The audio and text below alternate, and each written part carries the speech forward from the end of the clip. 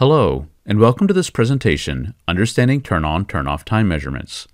In this presentation, we'll provide a short technical introduction to measuring turn-on and turn-off delay in AC/DC power supplies. This presentation assumes a basic familiarity with AC/DC power supplies. If you're not already familiar with these types of power supplies, or if you'd like a brief review, you might want to watch the presentations Understanding Linear Power Supplies and/or Understanding Switching Mode Power Supplies before beginning this presentation. Let's start by talking about ideal versus real-world power supplies. In an ideal AC to DC power supply, the target DC output voltage would appear immediately after AC is switched on. In real-world supplies, however, the target DC output voltage does not occur immediately or instantaneously. There are numerous reasons for this, including the time required for capacitors to charge, soft start functions, etc. Conversely, the DC output voltage does not drop immediately to zero when the AC input voltage is switched off. This is actually desirable or even required in some cases.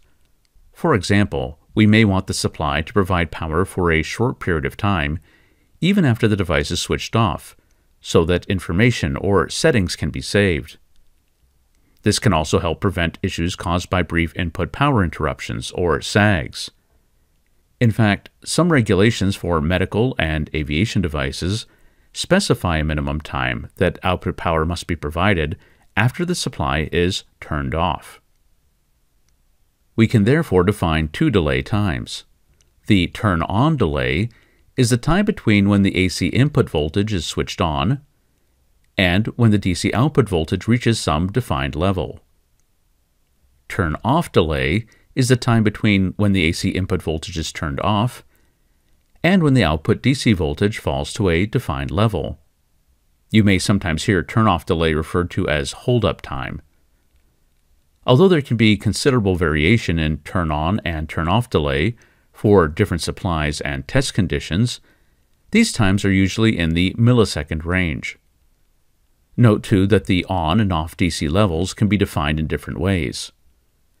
Typically, for turn-on, the measurement is made at the point where the output voltage reaches 90% of the target output level. For turn-off, the measurement point may be where the output power is still high, it may be where the output power is mostly off, or it may be somewhere in between. This is determined by the specific application or requirements. Turn-on and turn-off delay are measured using an oscilloscope and appropriate probes. The measurement setup is very simple. One channel of the oscilloscope is connected to the AC input, and a second channel is connected to the DC output. Note that testing is usually conducted with a load attached to the output, often such that maximum current is drawn. Turn-off delay tends to be a function of the attached load characteristics. The delay can be measured by manually placing cursors and reading off the time difference between them. In some cases, the phase of the AC voltage at turn-on can affect the turn-on delay, and therefore a lab AC source, which allows control of the AC voltage phase, may be useful in some testing scenarios. And because the times involved may be relatively long, but with rapid transitions, it's important to be sure that the scope has both sufficient memory depth and a sufficient sampling rate to accurately record these events. Let's look at a more detailed example of how turn-off delay, or hold-up time, is measured.